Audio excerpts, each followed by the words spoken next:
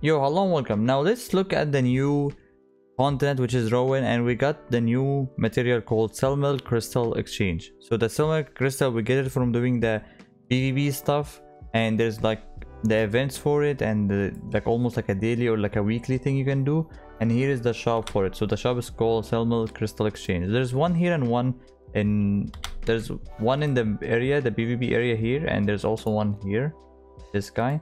So yeah, there's two of them. You can go to each one. So now let's look at them. So from my understanding is that you need your faction to level up. I'm not sure how that works. We didn't really play much, but yeah. So the more the faction level up, I guess that just happens by time. We can buy more things. So let's check them. First thing, all of these by the way are roster limit here. Okay, so the first thing we can get is a chest that will give us some of the random items for the adventure tome here. So you can buy 20 of them. And then after that you can get a dish, so that also contributes to the adventure tome. And then we have here a honing book, a honing pack. So you get 70 leap, 7 charge, 700 destruction, and guardian stones. Okay, you can buy 2 of these. And then there's another one, there's another honing one. So 5, 15, and 30. You can buy 2 of these. You get all? Yeah, I think you get all. So this costs 5,000. By the way, I have the 3,200 I have is me doing the weeklies, or like the normal yellow quest, and I participated in the event yesterday. So alright, after that we have the Song of Wolves. Okay, we get an emote, a victory dance, and then we get a legendary chest here.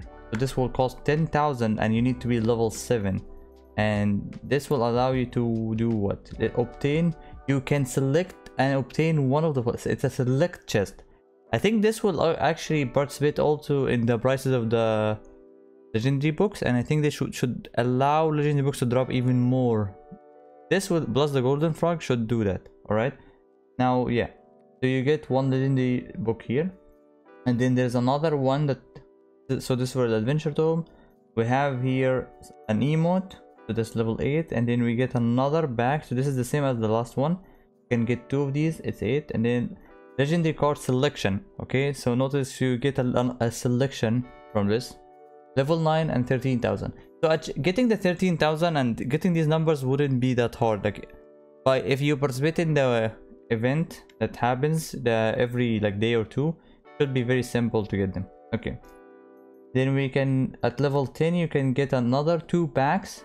And then lastly you get 2 legendary selections. So in total from this event, from this shop only, you get 3 legendary selection books here. So that's really good.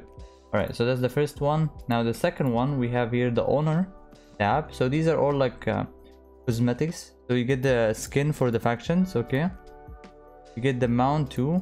Oh, that's a different mount. Okay, and then we have here a title and a trophy. Then after that we get another title and a trophy. Okay, and lastly we get a title and a trophy. Okay, that's cool. And there's the material one, so you can exchange them for 8 of these. These are weekly, so you can get the cards for this area. That's if you want the cards for this area, and also you can use them to get different materials. So that's at the end of the event. If you finish all of these, you can always get here. So the prices are kind of high. 800 for 1 great, 2,400 for 1 marvelous.